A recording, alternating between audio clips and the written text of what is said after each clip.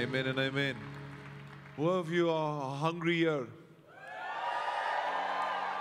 You want more of the Lord? Okay, lift your hands. He's here. Father, I thank you.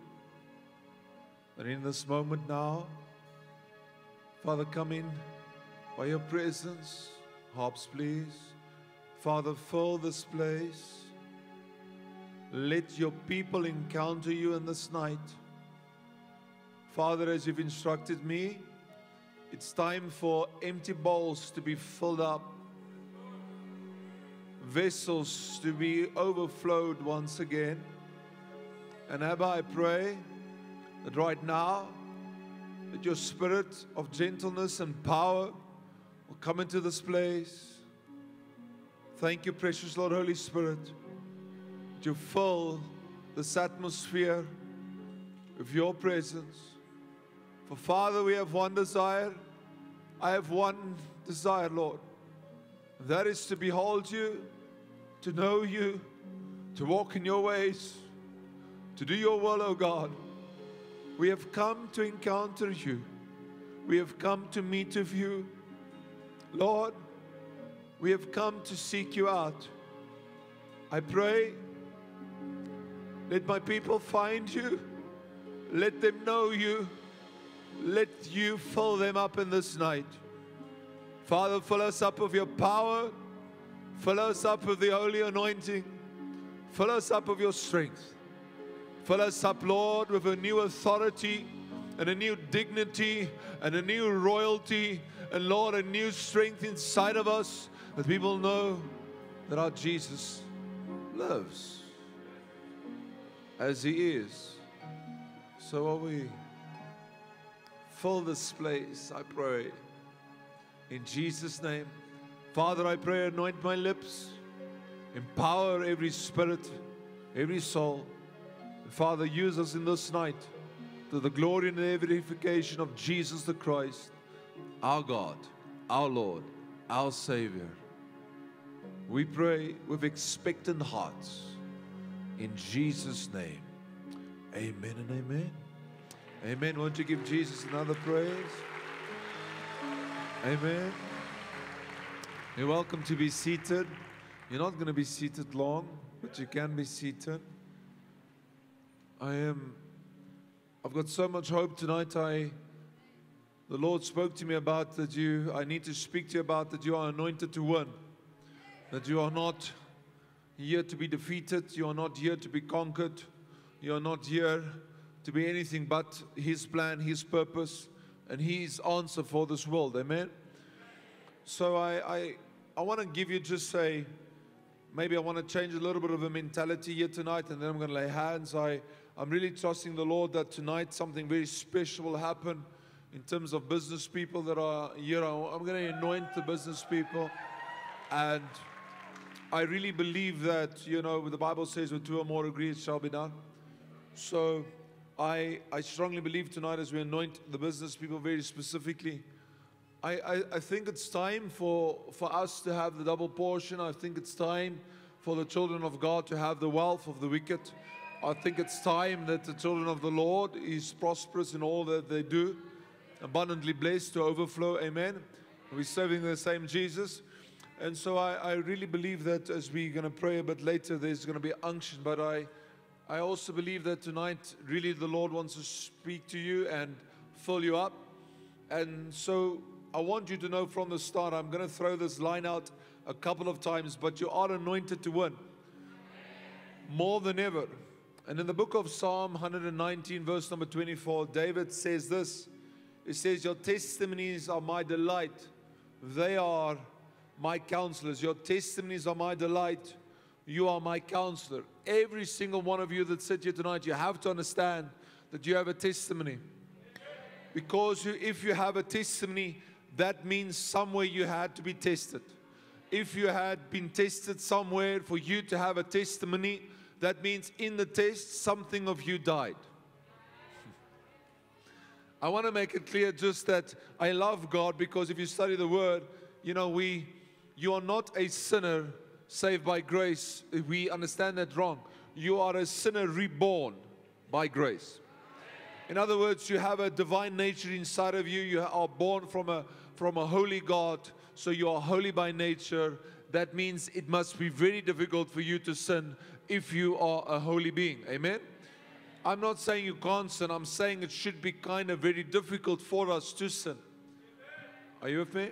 So we have to know that from time to time, God will put us through tests, and the tests are there to refine you. The tests are there to put you into the fire, and the tests are there to bring the best out of you. Let me say it like this. There's two types, and I hope I've got the right crowd here tonight. There's two types of people in the kingdom of God. Those that build with gold, those that build with silver, those that build with marble, the Bible says. And then you get people that build with clay, you get people that build with wood, and you get people that build with hay or stubble. That's the right word. That's what I was looking for. And what you have to know about this is that you won't find a slave with gold. You won't find a slave with silver, and you won't find a slave with precious stones. You will find them in the rubble. So you have to know that as a believer here tonight, if you want to go higher of God, you have to go through the tests. But the tests are not there to destroy. You know, people have often asked me, why does God test me? Because He believes in you. Simple. God is such a believer in you. And let me say it like this. You know, people often ask me, why don't you talk so much about the devil anymore? Because he's really not that important to set an agenda. It's quite simple. You know, he's not that important. He is, let me say it like this, he is a defeated foe.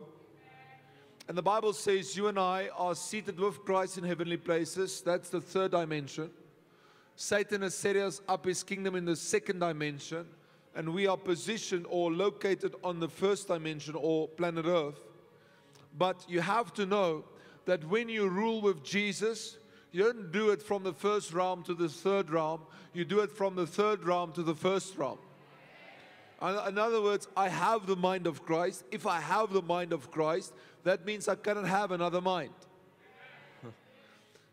Say it again. If you have the mind of Christ, you cannot have another mind. It's interesting that Satan often wants to give us another mind. What is another mind? Another way to think about it. But if you think with the Bible says, change the spirit of your mind. What is the spirit of your mind? That is the renewed part of you, the regenerated part of you. If you start to think with the regenerated part, you will think winning all the time. Because there's nothing that the enemy can do that can stop you or kill you. He might want to stop, but he can't stop really, because only what he can only do, he can only delay. Let me throw this out. When Satan fell, when Lucifer fell, the Bible says he took 1/3 of the angels with him, right? Okay? Now listen, Adam and Eve was the only two people on the planet. In other words, there was a lot of demons and not a lot of people. Okay? But two people in agreement of God could rule all the devils. Just two. Okay, we know the story. Then they fell, we know that. Now, we have to know when Jesus came, He came as the last Adam. What does that mean? There's not another Adam coming. But if we believe that Jesus only cleaned the slate, that puts us right back into the Garden of Eden.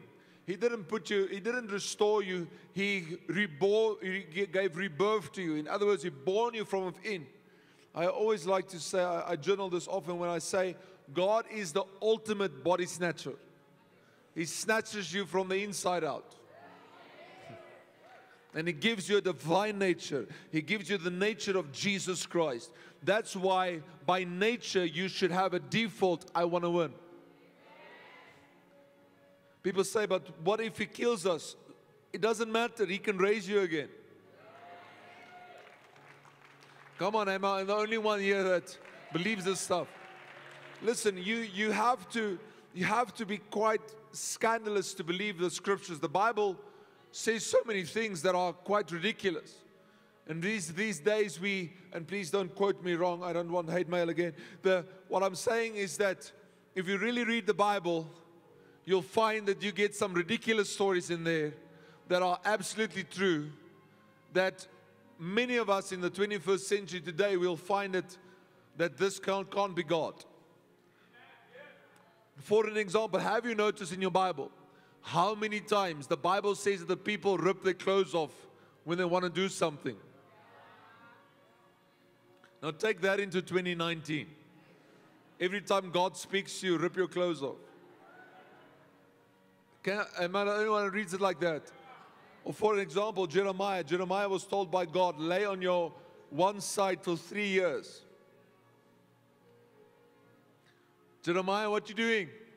I'm laying naked on my one side. God told me to. Sounds ridiculous. What makes Jeremiah, I don't know if I can go there. But you know what makes Jeremiah's story even more ridiculous? Is God told him to make his food over that what was done. Jeremiah, what you doing? I'm laying on my one side.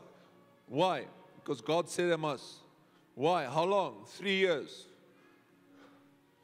Jeremiah, what am I smelling? It's the Lord said. Come on, think about it. Come on, are you with me? What I'm saying to you is it doesn't matter. Even the worst of the circumstances that people can define you in, you are not defined by the circumstances. You are defined by the stances you take in the circumstances. This afternoon as I was praying, I said to God, I said, Lord, give me just a voice in this nation, that I can be a pure voice unto your people. Because everywhere I see death and decay, but not so for the people of God. Listen, I don't believe we should be a light that hides behind a basket. Because if that is so, we often say this word. We say, the world will grow darker and darker, and the church will go brighter and brighter. That is true if you put the light in the wrong place. Because if the church is growing darker, or the world is growing darker, that means the church didn't get brighter.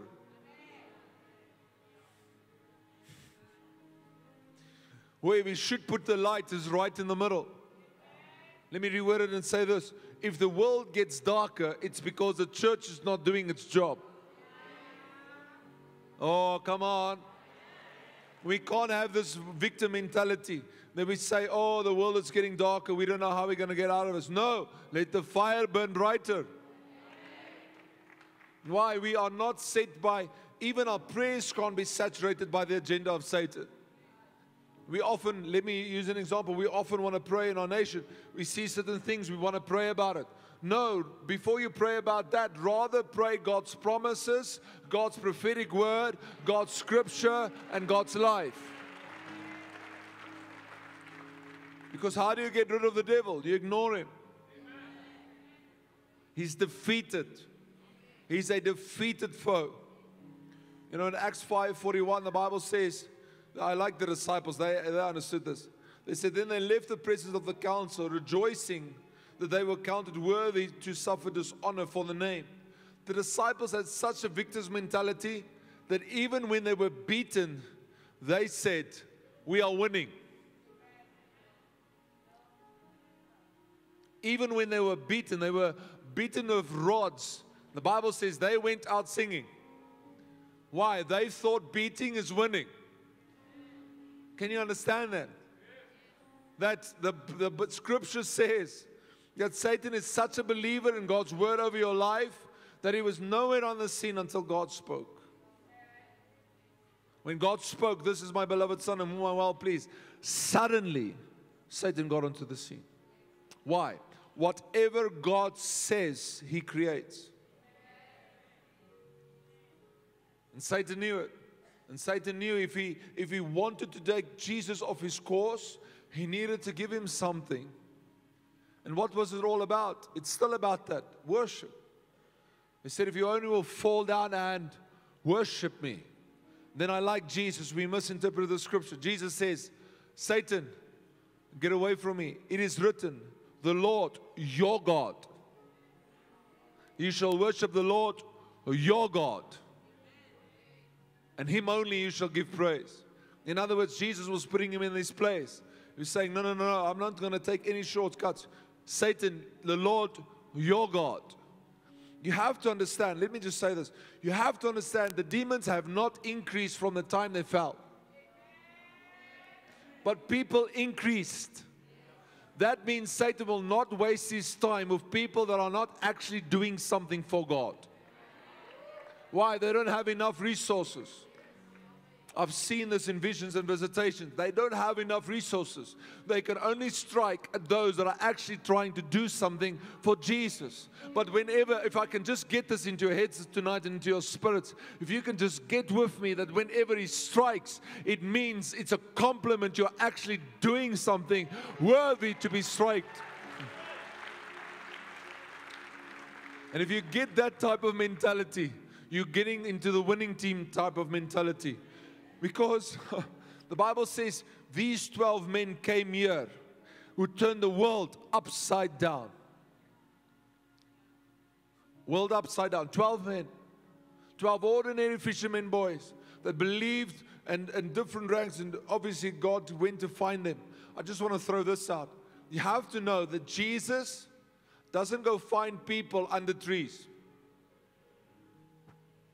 Okay, I know, except for...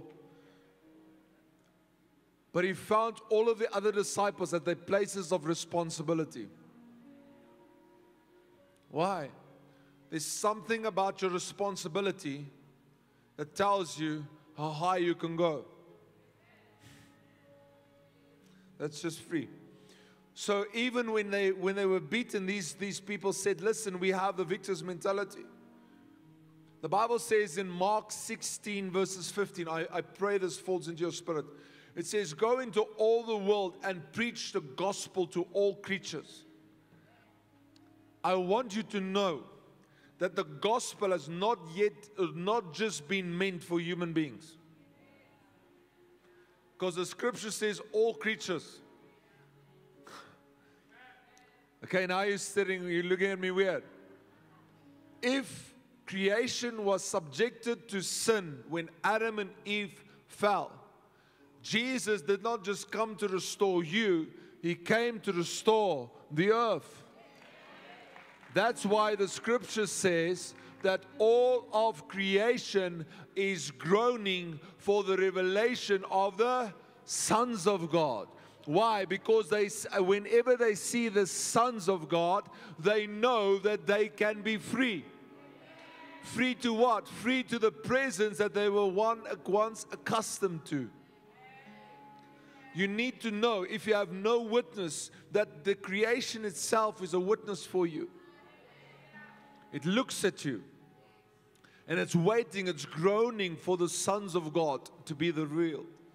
Who are the sons of God? Those that doesn't have a defeatism mentality, but has a victor's mentality. Those that believe that we are anointed to win. We are anointed to conquer. We are anointed to be the head and not the tail, above and not beneath. Anointed for this specific purpose. In Matthew 16, Mark 16, 17, the Bible says the following. It says, in these signs, you can turn there if you want. It says, Mark, I'm just going to be there quick. Mark 16 verses 17, it says, and these signs shall follow them that believe. In my name they shall cast out devils, which we will do tonight. They shall speak of new tongues, which you've done already tonight. They shall take up serpents, and if they drink any deadly thing, it shall not hurt them. They shall lay hands on the sick, and they shall recover. What is the scripture talking about? Maybe you've wondered. Let me tell you. It means this. They shall take up, and these signs shall follow them that believe. In my name they shall cast out devils. It speaks about dominion over the spiritual world. Cast out devils. Okay, you don't talk to a devil, you cast it out. They shall speak of new tongues, new nature. They shall take up serpents, dominion over the nature of the earth. Not literally to go and pick a snakes up. You know, people do this stuff, they're crazy.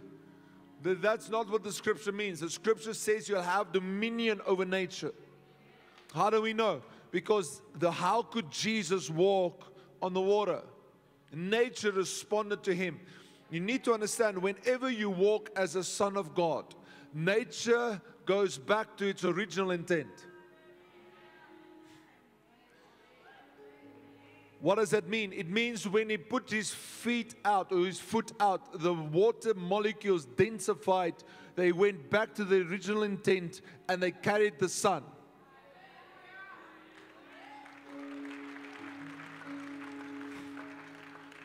Why? And it's more than that. He has the spiritual world overrides the natural world. And if you live by the spiritual dimension, you can overrule the natural one. You are made to rule and reign, by the way. Many Christians, they want to wait till they get to Jesus to rule and reign. No, that's like, eating chocolate at the end of the game. No, you want it now. Yeah, we're going to see Him doing it, and we're going to do it for Him forever, and we're going to rule and reign over the Lord forever. But I want to rule and reign now because that's what the Scripture says. So when should I take authority over the devil? Now. When should I rule nature? Now. I can't wait for the future. It's a now mentality. Are you there? Then the Bible says, and they will drink any deadly thing. What does that mean? It means you have dominion over the biological world.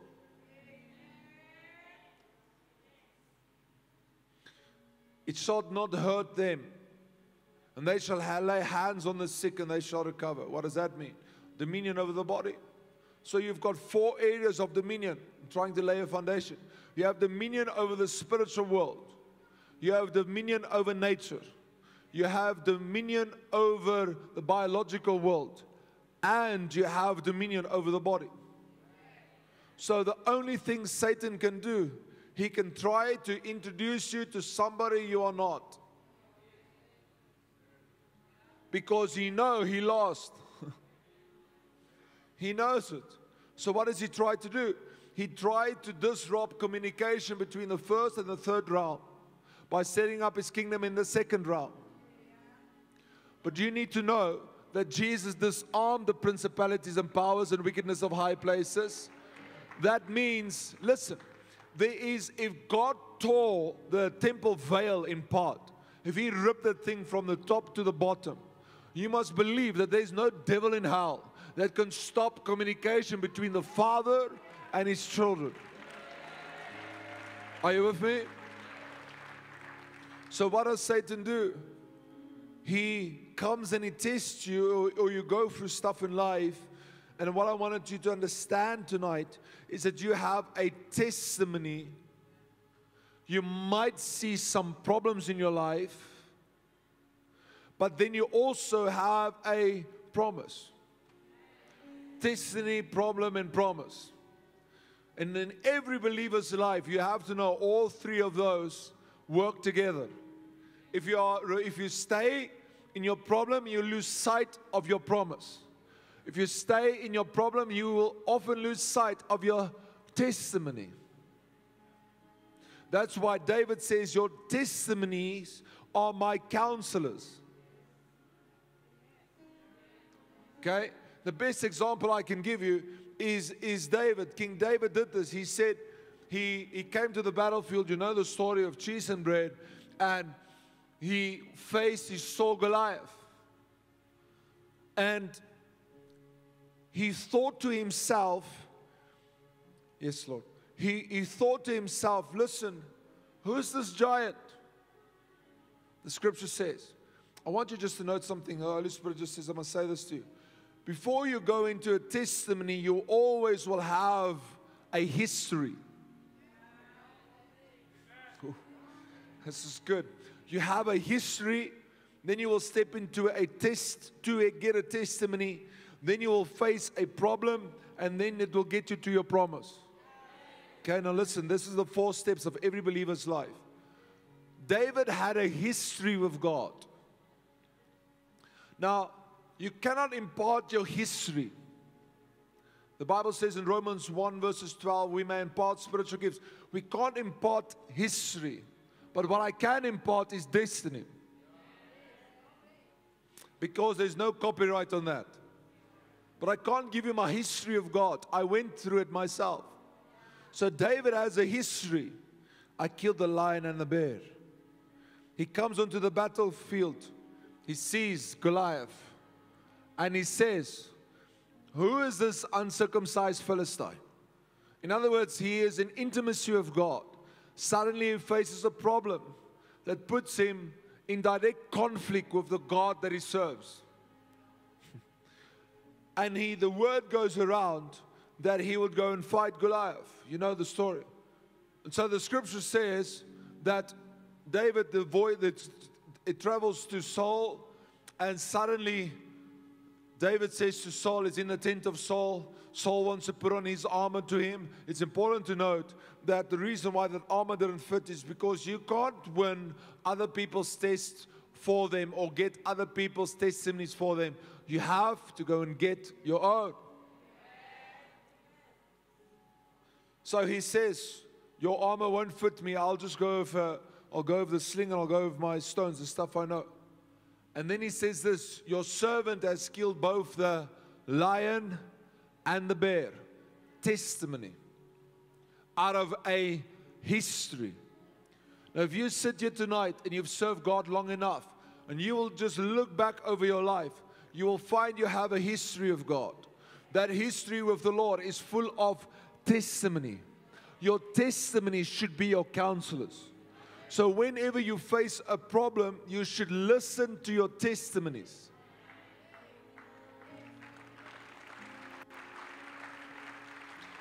We don't put our ears to our testimonies. We put our ears to our circumstances. And that's why so many of us are defeated.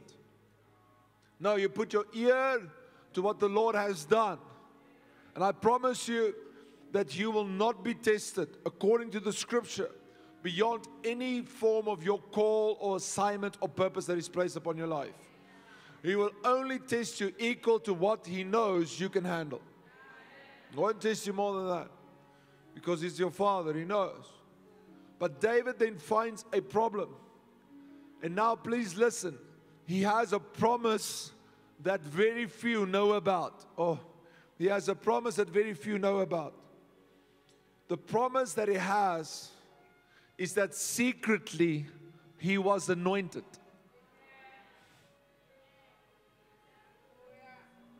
You see, God will often anoint you secretly to appoint you publicly. I win much more battles privately than what I'll ever do publicly. Why? The anointing comes in the secret place. The anointing comes where only me and God is there. It's only me to see Him worship, and I worship Him alone. It's only Him to see me pray. It's only Him that sees me fasting. It's nobody else, and it's not important that anybody else sees it. But the anointing comes in secretly to defeat Satan publicly. You have to know that whatever you suffer in silence, or whatever you go through in silence victoriously, becomes a testimony. Well, for what? For greater things, for greater works. I hear believers tell me all the time, we must look out, the world is going to get so bad. Listen, the Bible says that greater works should still be done. The Bible says this gospel should be preached to the nations of the world. And this Bible says that every kingdom of the world must acknowledge Jesus Christ as Lord and Savior. So I understand what they're saying, but maybe my mentality is different. I think it's going to get better. Why? There's some pretty good stuff still to come. That means believers must still function in power and authority and in might and in dignity and in royalty like they should. They should cast out devils. They should heal the sick. Greater works than what Jesus has done. And He's done some spectacular stuff. So what does David do? David takes his history. He has a problem. He takes his testimony. And he takes his promise. he combines it.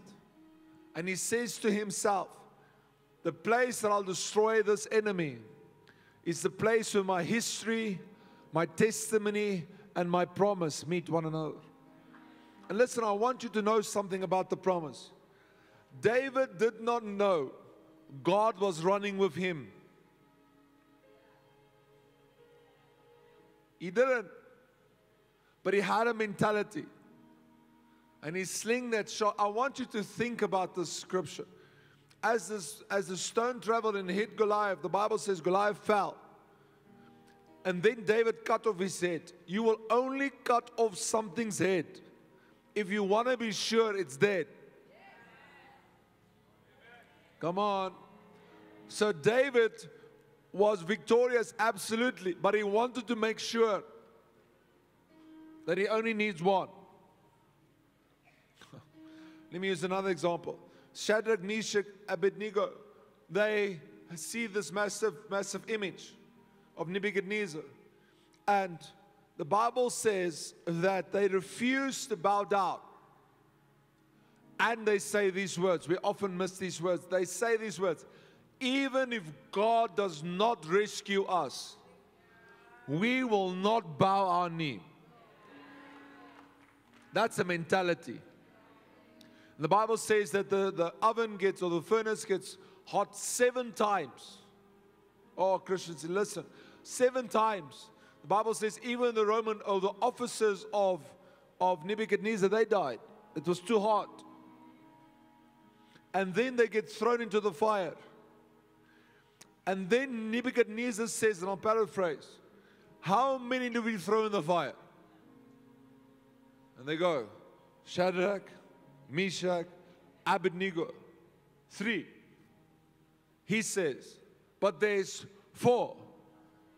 And the one that is with them look like a son of the gods. In other words, oh, you need to understand the scripture. In other words, they get thrown into the fire. The fire, the consuming fire. Jesus the Christ, He shows up. And suddenly the Bible says they walk around in the fire. That's literally what happened. And the king that put them in needed to call them out. Because he goes, stand at the mouth of the cave, the Bible says, or that furnace. He says, Shadrach, Meshach, Abednego, come out, please. What happened? Role switch. Why? People that refuse to bow the knee. People that refuse to quit. People that refuse to worship some other thing. People that refuse to have a victim mentality. I don't know about you, but I can't have a victim mentality. I'm a victor.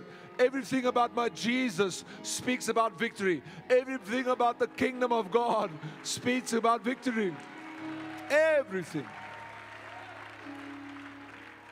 Everything we have. So your testimony should be your counselors. You see, let me say it like this. The spirit that is inside of you is not inside of you so that you can live this life quietly. The spirit that's inside of you are in you to live a life out publicly. How do we know? Because Scripture says, when they were filled with the Holy Ghost and with fire, they immediately went out. What the enemy is trying to do is trying to make the church huddle together again. That was never the purpose. The purpose is go out. The purpose is be out there. The Bible calls you light. Jesus says, He says these words, I am the light of the world. In John 8. Then in the book of Matthew, He says, you are the light of the world. What does it mean? It means that if your light doesn't shine, and I said that before, I don't have a little light. That's an insult. I have a fire. You know, we have a fire inside of us. Not this little light of mine. No, this fire of mine. Because Jesus was such a contradiction. I'll close with some thoughts and I'm going to pray. Jesus was such a contradiction for me. He roared and he was silent. He was a king, yet he allowed people to treat him like a slave. Let me just say this. It is amazing for me to think that when that night came, that Jesus went to the inn, it was not the first one he visited. It was the second or the third one that he went to that night, his father and his mother, for the king to be born within. And it's interesting, when the king was born in that inn, that sometime or somehow by the stars, the Bible says that wise men came and brought him gifts. I want to submit to you that I don't think there was any gifts to that inn until Jesus was born from within. There will be no prosperity unless, and no blessing, and no overcoming, and no being the head and not the tail, above and not beneath, if we don't understand we are born from above and we are born from within. And we have a divine agenda. What is the agenda? To know the Father's will, to do the Father's will, to seek His ways, to know His face, to know His ways, and to do His works. We sang that song just now. I hear the chains falling. I don't hear no chains falling. I hear chains breaking. I hear chains snapping. I hear chains destroying, getting destroyed. The Bible says Jesus destroys the yoke. He doesn't come and take some chains off, man. That's an insult to His power. He destroys the yoke. Are you with me? He's violent by nature in that way. He doesn't come to negotiate the terms. He comes to destroy those works. And my prayer tonight is this, that I will ignite this within your spirits tonight, that you will say with me that I'm anointed to win, I'm anointed to overcome, I'm anointed to live the victorious life. I'm not a victim. I am a victor. I am more than a conqueror. Let me just throw this out for you. Quickly go into Romans chapter number 8, verse number 28. Verse number 20. No, let's read from verse 26. Romans 8, verses 26. It speaks about the help of the Holy Spirit. Are you there? Okay. Otherwise, if you don't get there quick enough, I'm going to go to my Bible. Oh. Likewise, the Spirit also helps in our weaknesses. For we do not know what we should pray for as we ought, but the Spirit Himself makes intercession for us of groanings which cannot be uttered. Next one.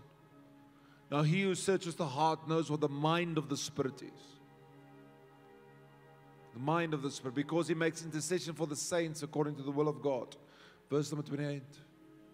And we know that all things work together for good to those who love God, to those who are called according to His purpose. Why? Have you ever asked the question, why does stuff work for you? It comes in verse 29.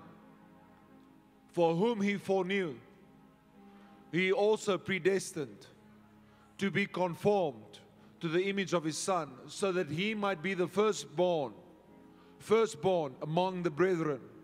Verse 30. Moreover, whom He called, whom He predestined, these He also called. Whom He called, these He also justified. Whom He justified, these He also glorified. Verse 31. What then shall we say to these things? If God is for us, who can be against us? Verse 32. He who did not spare His own Son, but delivered us up for His soul, how shall He not Him also freely give us all things? Who shall bring a charge against God's elect? Is it not God who justifies? Who is he who condemns? It is Christ who died, and who further is also risen, who is even at the right hand of God, who makes also intercession for the saints or for us.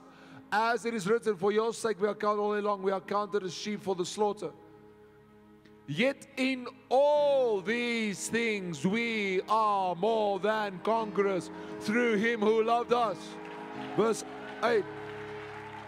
For I am persuaded, oh now Paul, he loses himself here. He says, neither death nor life, nor angels, nor principalities, nor powers, nor things present, nor things to come, nor height, nor depth, nor any other created thing, please see that, shall be able to separate us from the love of God, which is in Christ Jesus our Lord. Come on, it speaks about victory.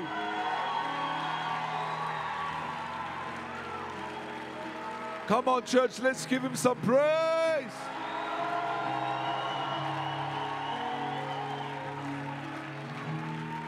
Oh, we worship You, Jesus. I want you to see that scripture. Just quickly go there again. I want to let them see this something. You have to know He foreknew you, or He chose you before you know you. That's how much He's in control. And then He says, who I called, I justified. Who I justified, I glorified. Now listen, I can get you to victory just by that two scriptures. If you are justified before the Lord, stop acting like you're guilty.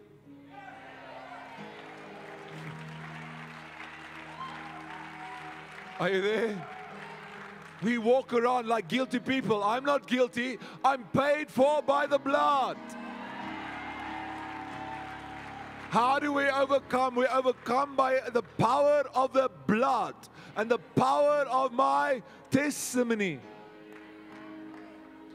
I told the devil the other day, I said, listen, you needed to kill me when you had your chance. But now I'm going to tell everybody you're a big loser. And we're going to take over this world. I'm not here to just survive. I'm here to thrive. This is glorified. Glorified. What does that mean? It means you already have the glory of God. You are a carrier. You are in the Old Testament there was an ark. New Testament you are the ark. Old Testament, the Spirit dwells upon. New Testament, the Spirit dwells within. Old Testament, He came at times. New Testament, you have become His habitation.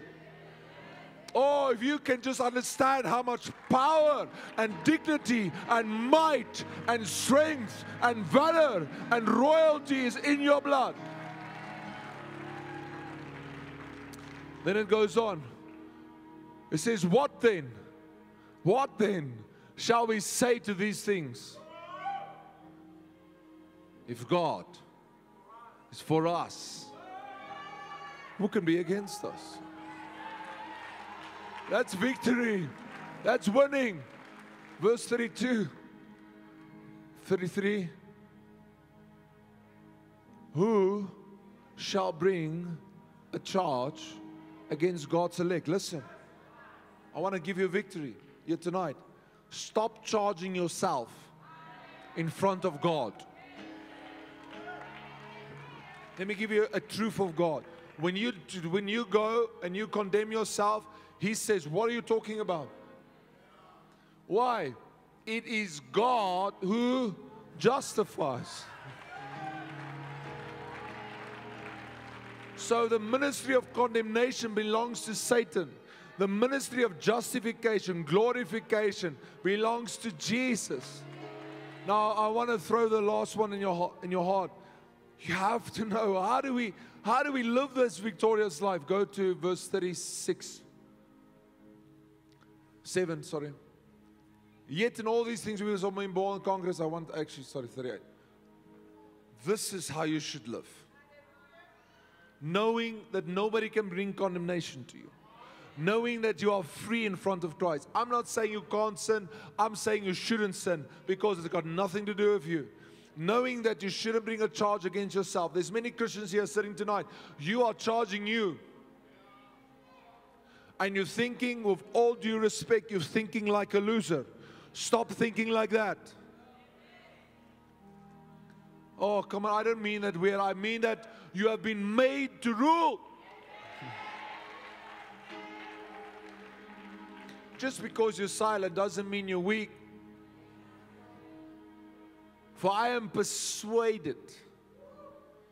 Paul said, the word persuades, it means I know that I know. That I know. That I know.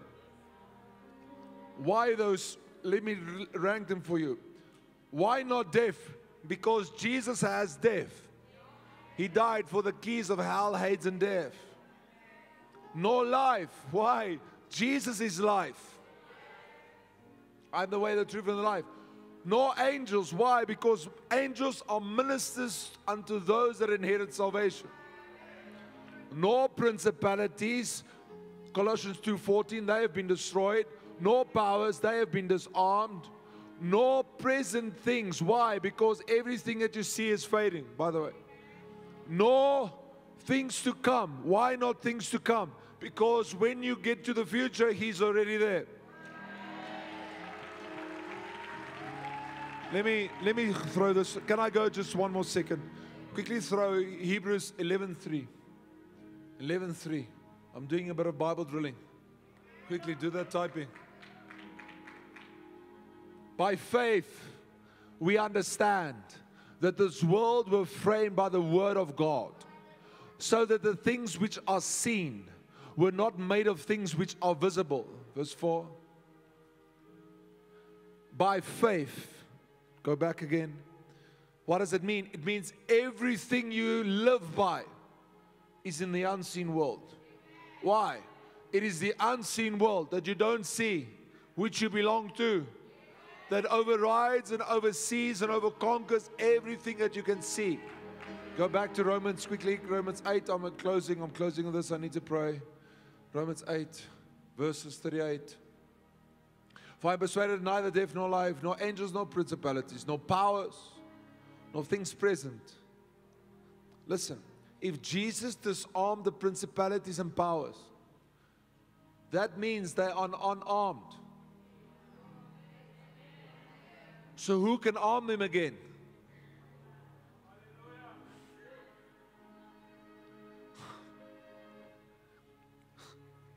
The only power they have is what was originally given to them. They don't have more. Now the Bible says Jesus took that too. Now we are seated with Him. So if they get power again, where are they getting it? Can I tell you where they're getting it? They're getting it from the sons and daughters of God that are not living like sons and daughters. If I persuade, verse 39. Oh, I love the scripture. Nor height, nor depth, nor any created thing, hallelujah, shall be able to separate us from the love of God. If you understand tonight that He loves you, if you understand tonight that He's for you, I didn't change that tune. If you understand that He's for you, for you, for you, for you, for you. He's not against you. He's not mad. He's not angry. He doesn't want to attack. He has done everything to preserve you. If Jesus sits at His right hand and the Holy Spirit resides in you, and the Holy Spirit can't leave you because He's been called to you. He's a permanent resident. The Holy Spirit didn't just come to take up some shop and then leave. He came to be with you forever. Why? You are born by the blood. So Jesus sits at the right hand. The Spirit dwells inside of you. What does that mean? It means that the Father stands or sits in between. And Jesus is interceding for you. The Holy Spirit is interceding for you. Have you ever asked the question, why are they praying? They are praying so that the will of the Father can keep on continuing. What is the will of the Father? He wants the world. He doesn't want the church. He empowered the church. He called the church. He predestined the church. He strengthened the church. He wants the world. How do I know? He told me, for I so love the world that I have sent my only begotten Son, that whosoever will believe in Him shall not perish, but will receive eternal life. When Jesus woke up after death couldn't hold Him, Jesus messes up funerals, He ruins His own. He wakes up, the demons say, isn't this the guy that should have been dead? He kicks open those doors of hell, Hades. He takes back the keys of death, hell, and the grave. He gives it to the church. He says, now be my ecclesia, be my called out ones. Understand that you are aliens and pilgrims in a time that you will live in. At best, He's numbered your days to 120. And that means that for 120 years you can live out His purposes and His will on this planet. But when your tent gives out, and it will, the only thing that will stand eternal is how you serve the will of the Father. Not the riches, not the testimonies, not anything will stand next to you. The only thing that will stand next to you, have you done the will of God? If I do the will of the Father, I don't have time for fear. I don't have time for worry. I have no time for anxiety. I have no time to be worried about what men say or what men's agenda is. Because even if there's a spirit working in men, I know that I carry a greater spirit inside of me. I know that He thunders inside of me. Why? I've spent time with Him. I know Him. I know He's more powerful. I've seen Him. I've seen how powerful He can be. I've seen that just by His feet, everything falls. And the Bible says, the Scripture says, if He is the head and you are the body, where has He placed the devil? Under your feet. What does that mean? It means stop allowing Satan rent-free time in your life. If you allowed Satan in your mind, kick him out. Jesus paid for that mind. If you allowed Satan into your soul, kick him out. Jesus paid for that soul. If you allow Satan in by rejection, bitterness, anger, hatred, violence, lust, whatever, kick him out. Jesus paid for that. The other morning He came to me, He said this, He said, give it back. I said, what? What do you want? He said, give it back. He was authoritative. I'm like, what, Lord, what? I don't know. I was freaking out. I said, what do you want? He said, give it back. I said, I don't understand, Jesus. You have everything. I've given you my life. I've given you my family. I've submitted all that I am. I've even submitted my dreams to you. What do you want? He said, give it back. I said, what do you want? He said, give me back the worry. Give me back the anxiety. Give me back the fear. Give it back. I paid for it. Give it back. It's not yours. It's paid by the blood. Give it back. I said, oh God, forgive me. I fell on my face. I said, Lord, how quickly we forget you paid. He said, it's not yours to carry. Give it back. For my yoke is easy and my burden is light. I want to believe tonight with all of my heart. I have a dream for my nation. I have a dream for the people of God. We will stand united and with the authority of love inside of us. That we will pray the prayer that Jesus prayed and live that life that says in John 17 that they may be known by their love. I have a dream to see a nation come to revival, to see my schools filled of light. I have a dream to see universities under the power of God. I have a dream to see businesses owned by Christians making billions and billions and billions for the kingdom of God. I have a dream not to see families broken, but healed and restored and set free. I have a dream to believe that my nation is ruled by God and God alone. I have a dream that it doesn't matter how many times I fall, I will stand up the 8th time and the 9th time and the 10th time. Why? It's not me that lives, it's Jesus living inside of me. Oh, give Him glory, give Him praise, give Him honor. Oh,